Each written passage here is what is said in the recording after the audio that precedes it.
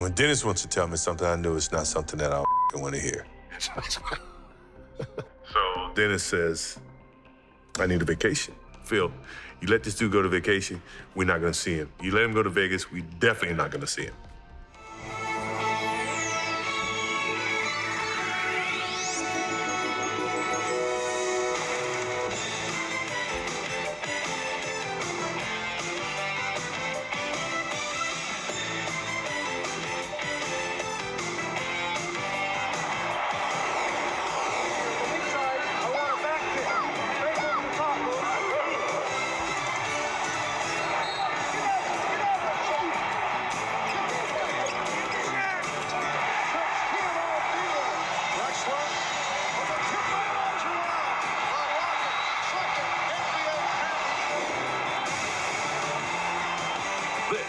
Is the NBA on NBC. I know I watched The Last Dance Part 3 and 4, and man, got to be more careful. Oh, man, I'm on that tonight.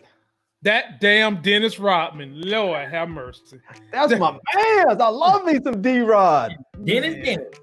Man, so without spoiling it for Larry, I watched The Last Dance Parts 3 and Parts 4.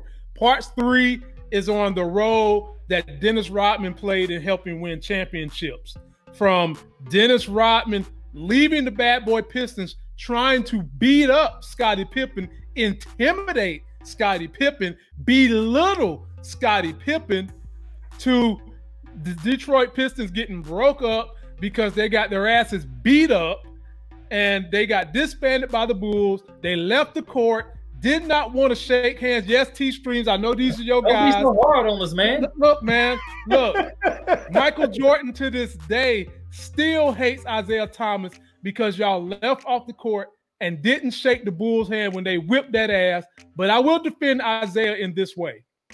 Larry Bird and that crew, Robert Parrish and the crew, done the same thing to Zeke.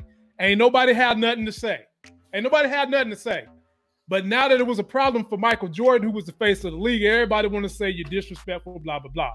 But long story short, Dennis Rodman left Detroit, went to San Antonio for a little while, was wigging out. Y'all know Dennis Rodman is 4 cookies short of a full picnic. They invite him to come to the Bulls. He gets to the Bulls. And when he gets to the Bulls, he's doing his job, but then he started wigging out. My man said he needed a vacation in the middle of the season.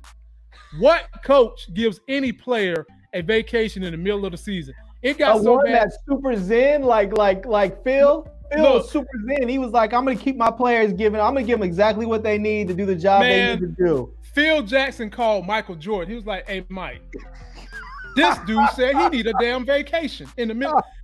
And Michael Jordan said, Phil, if you let him go, he ain't coming back. And anyway, he left, he came back, but Michael Jordan had to go find him. And when Michael Jordan went to look for him in the suite downtown Chicago, guess who answered the door? Carmen Electra. Yeah. And so, Larry, I'll leave it there on that one. And part 4 was all about Phil Jackson's rise to power as the coach, snaking Doug Collins, making friends with the GM, instituting a triangle, forcing Michael Jordan to share the basketball, even though he really didn't, and leading this team to a championship using the triangle. They beat up on Magic Johnson's Lakers. I enjoyed part 3. I enjoyed part 4. If you haven't seen it, people, that's my pick of the weekend, my pick for the week. Go watch The Last Dance 3 and 4. It'll do you right.